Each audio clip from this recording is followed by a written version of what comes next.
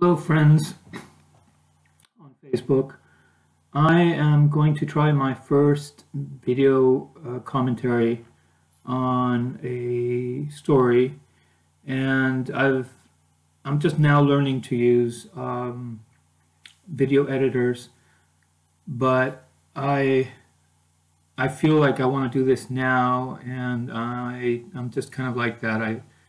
I feel I can accomplish something when I'm feeling I want to do it. And so I figured out that I'm going to eventually just place this part inside the video I recorded on YouTube, which comes from police report, police shooting. It comes from let me see. Let me check that really quick. Yeah, the Real News Police Accountability Report. And I think the most effective way, without really being very studied in I mean, I know what happened, and I have my very emotional, very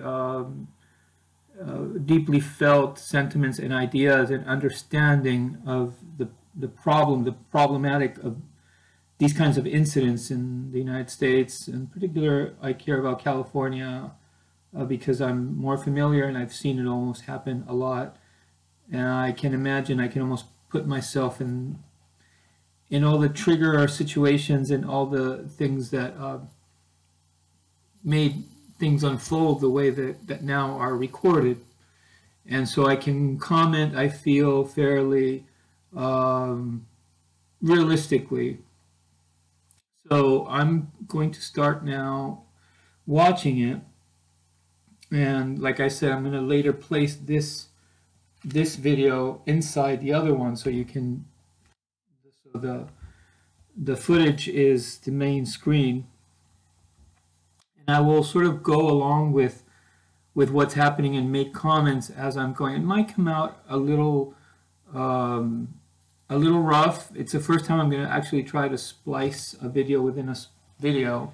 And so, but like I said, I just want to make it, and I'm now going to just start the video, and about now, I figure this will be the introduction, and then I will have, this screen will become small and go inside the larger video. I'm just going to start it, and so you should be seeing the same thing that I'm going to start seeing now.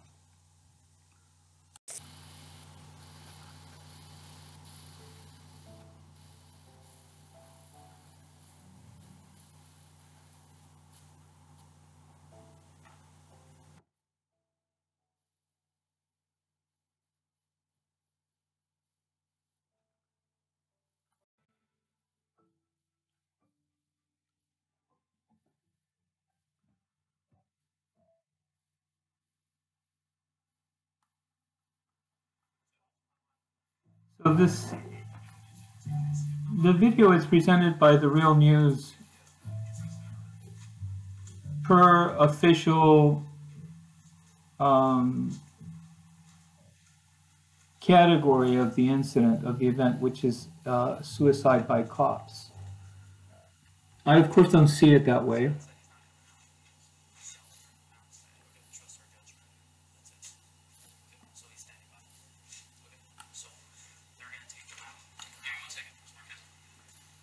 It's really interesting also to see a lot of the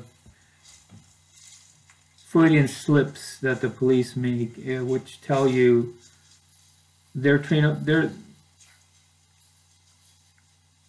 process, the train of thought of how they are subconsciously anticipating take him out, terms like that. Right now they blocked the video for some reason, and they just do that, and they don't care. We're later going to see their videos, and we see when they block the camera, they're not supposed to do that, but they do it anyways.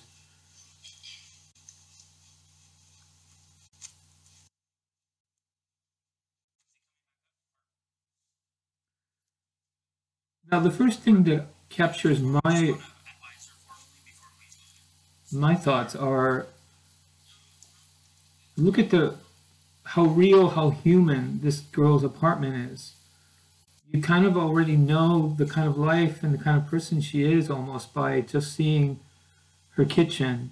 In fact, you can tell they're all looking around, not focused, not adamant or anything, almost sad sometimes because they realize this is what I always say, that even though I criticize, there's something about them. They just they know the absurdity, the disproportionate, the Vanessa, I'm going to read you something, okay? So, my name is Officer Carrillo. I'm a police officer with South Pasadena PD. You are about this to came confirm your arrest. this came later. To an examination by a mental health professional at Huntington Memorial Hospital.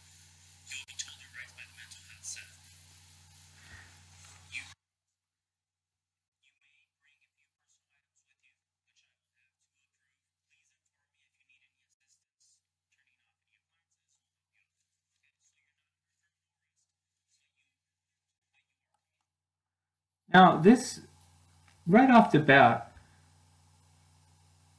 they're coming with some sort of non-criminal warrant to arrest, to take her to a clinic or something. Now, just look at the hypocrisy and the absurdity of supposedly purporting to be of mental care, of a medical sophistication that has to do with psychology and mental illness, that would be all right, would coordinate with our police system to forcefully remove somebody from their house using guns and handcuffs, and the explosive situation that can, the explosive situation that can lead to.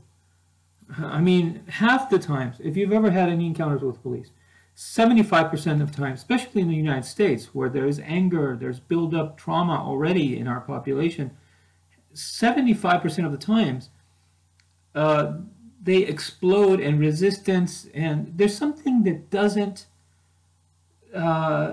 not, how do I say this, does not gel, it doesn't work. Something doesn't work. There is an insistence, a stubbornness in forcing the citizen to obey, and it's not happening. People are obviously suffering something. They're suffering something that has to do with this inhuman lack of perception of what is really happening in the human mind. A lack of brutality, a lack of sensitivity.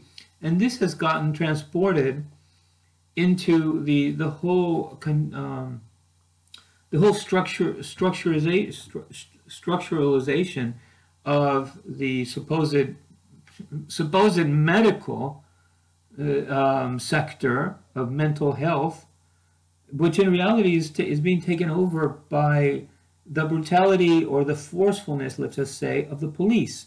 So there's a total clash of intelligence regarding the respective areas of our society, of civilization, and the police are given the task. For example, if somebody slips and falls during a heated argument between two brothers, or the father and the wife, or whoever, and all of a sudden the fight gets interrupted because somebody got hurt, and everybody all of a sudden became aware, regained conscience of the humanity of the situation. They stopped arguing and they all started, this happens all the time. People fight and they seem that they're about to beat each other up, and then when somebody falls off, unexpectedly gets hurt or accidentally hurts somebody else, everybody falls out of that moment, and it's almost like we go back to the love and the understanding that we have as a family. And so if somebody trips during a fight and you call the ambulance, we're not fighting anymore. Now what really matters is that our father or our brother or whoever fell and got really hurt. So forget the fight, you know, you call the ambulance. And when 911 answers a phone, they want to know the nature of the fight. They don't, health and medicine gets relegated to the back. Controlling and dominating the social situation is priority in the legal system. And so if you say that, you know, we were arguing and all of a sudden, you know, she fell or he accidentally, you know, slipped or what have you, they see it as they immediately are trained to see it as domestic violence, and the police come over. Now when the police come over, they don't send the ambulance. The police will come and then maybe assess if an ambulance is needed. Meanwhile, a person may be bleeding to death. I mean, the most ridiculous things are happening right now because of a misorder of a social understanding. And so the police arrive, and just like here, you know, this girl, look at her. I mean, look at her. She's in trouble. She's lying, whatever. She pretends she doesn't hear him, what have you. She picked up the gun because she thought maybe what you can't use logic to try to explain her. She's collapsing. She needs mental care, sensitivity. She needs, you know, she did not need people to storm her house with guns. And that is just aggravating whatever is happening to her. So this is what I always say. We cause things to happen. Oh, so many people have been killed on the streets because the police have provoked socially in their ignorance of the reactions and dynamics of the human mind. They have caused situations, and then, you know, and then they try to explain it all with the protocol they've been trained to uphold. You know, if she held a gun, you know, I'd argue about this with people all the time on Facebook, and they say, well, if it were you and somebody was holding a gun against, look at her. This is what else. Look at the person. Look at the reality of her room. She was shaking. She probably didn't even know how to fire a gun. That's the truth. She probably didn't know how to fire a gun. But we have created such a mechanized protocol of logic and mythology and how these, look, it's so ridiculous. 10 officers show up at the house of a little frail thing. You have to notice the absurdity of that, and what are we doing wrong? We have to address what we're doing wrong and how we got to be so wrong in dealing with people. Why isn't anybody asking that and saying, and putting their foot down and saying, wait, stop everything. We're clearly 10 miles off how we should be dealing with another human being. Why isn't anybody able to do that? This is what's scary.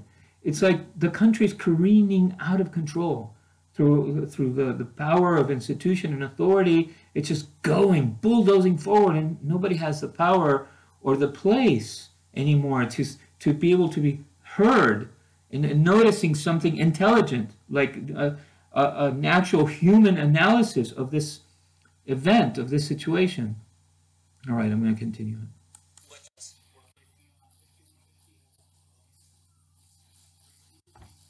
She's supposed to know what a 51. She doesn't know what to do. She wants peace. She wants to heal.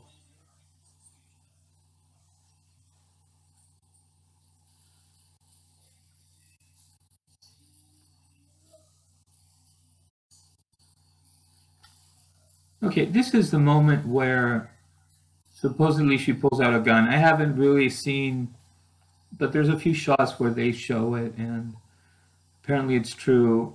I still don't see it. It looks like a little, tiny little toy gun or something. But this, he says, oh shit, says a police officer. Can you see how detached they are from the reality before them?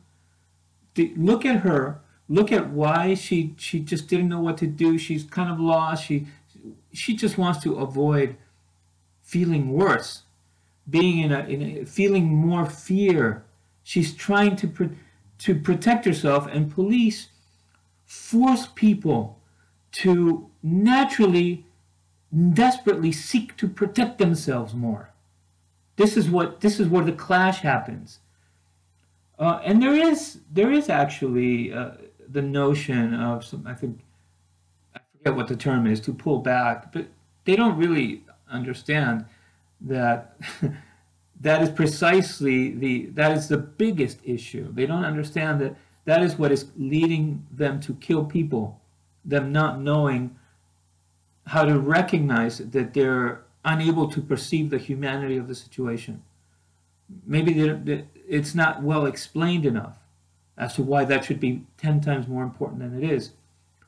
But the guy that's there, I mean, at that point is unable. They're so caught up with the protocol of carrying weaponry and coming into the house and looking and as if they're going into a war zone. You know, the police have a mythology, a protocol that is more in line with, you know, storming a village and you don't know who's going to come out. Yeah, we know where it came from. This came from those cases where they busted a drug dealer and it turns out that the person, you know, acted like he was all nice and gentle and then he all of a sudden pulls out a gun or some relative comes out of it. Okay, but this is not that situation and they should know that. They should be able to maintain a human sensitivity that allows that person that walks into a room to see that, to freely and comfortably understand, you know, I wasn't expecting her, I didn't think she would have a gun, she doesn't look like somebody, but as he's leaving the room and telling everybody, you know, get out of the house, she has a gun, let's rethink what to do now.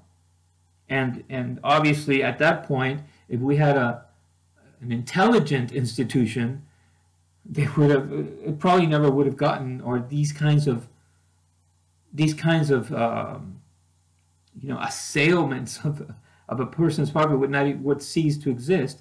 But if we could sort of rewrite the history of that event, it would have to be that they left the house and they said she's unapproachable, she has a gun, we have to, you know, she's not going to stand by the door and wait for the next person to show up to shoot them.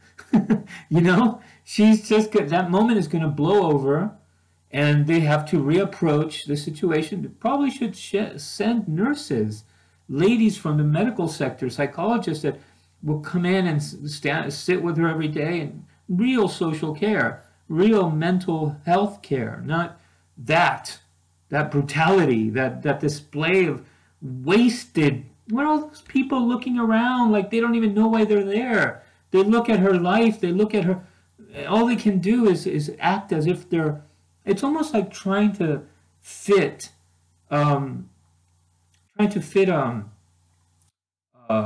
know, a system or a structure, you know, a scaffolding inside something that is a different body. You know, it's almost like trying to insert a skeletal system for a whale inside a human being or a gorilla, you know, and pushing it and stretching it and making it fit. These people it's almost like they've been trained by people who came back from the war, and they feel that that is an intelligent way of dealing with criminality in society, which clearly exhibits a complete ignorance of the forces and the things that have led to our problems in society. There's no sociological understanding or intelligence at all about what has led these neighborhoods to deal drugs and what has led people in these kinds of suburbs, single people in Hollywood, maybe, you know, understanding the kind of profile that an actress that was really famous and all of a sudden she lost all popularity and she got fired, and they are not up to date on any of her life, anything that just happened to her. They have no idea why she's in that mental illness state, of that condition. They just go in as if they were busting into a village in Palestine. You know, it's ridiculous. It's absolutely absurd. And nobody in government, in the state, in the city, And the police department nowhere is able to see that. This is what I'm trying to get across making this video, and I can see now that I'm just not going to succeed because I've already said it all. And I don't need to do this editing thing anymore. I'm just going to post this video and end of story.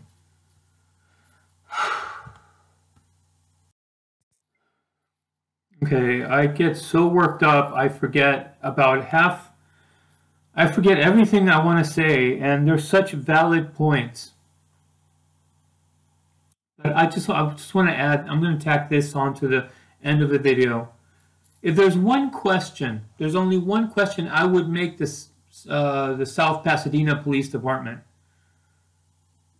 I would like to understand why, when that officer saw the guy that walked into her room and saw that she pulled out a BB gun, or I don't care if it was a bazooka.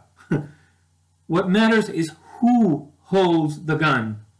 That's what matters.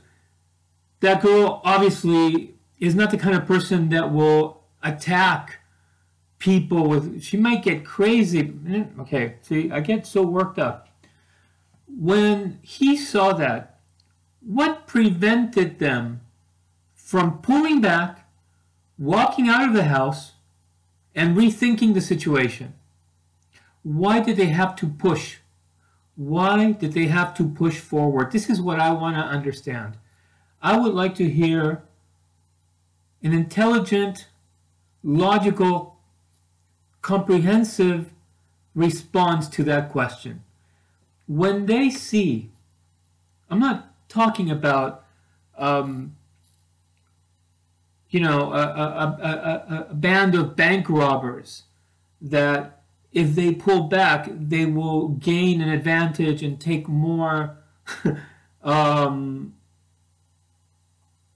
ransom, what do you call it, hostages, or maybe escape. No, she was in a room on the second floor. When she pulled out a BB gun, why could they not just step back and say, we weren't expecting this, we got to go about this? Because the fact of the matter is, they all of them knew, that situation where she pulled out a weapon could result in her getting killed and them killing her. They all knew that.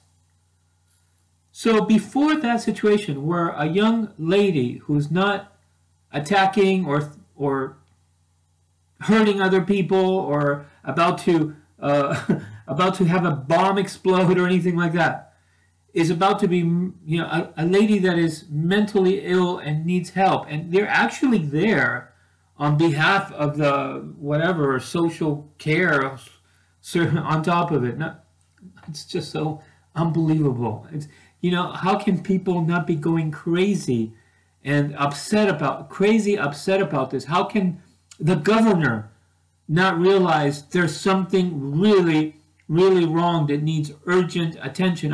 I'm frothing at the mouth. I cannot understand that the other people do not see the absurdity, the disproportionate lunacy of those people, those officers pushing forward, having to nonetheless treat her like she was barricaded with missiles. Why did they have to push forward? They leave themselves no alternative but to kill people. And this is what's happening. This is how all our citizens are being assailed right now, by this procedure, this manner of thinking, this way of reasoning, law, policing in our society. It's resulting in hundreds of people getting killed because they can't think humanly about the realism of a situation. They're thinking about it as a war zone, as a situation. They don't see the person. They don't see the person anymore. They're blinded. They're blind. They can't see a little girl behind a desk totally messed up. He couldn't pull back. He couldn't tell me she's got a BB gun. No, he panicked as if all of a sudden men came up from behind her and started charging towards a police officer. He panicked. These people are totally unqualified. They are children. They're scary cat bullying children. They don't know what they're wielding in their hands, killing weapons, and they react as if they're playing a video game or watching a Hollywood movie. They're not really dealing with the reality of society. Somebody has got to sound the alarm. Somebody has got to say, wait, stop everything. Can't anybody see what's going on? I don't, I get so crazy, but I hope I delivered the point this time.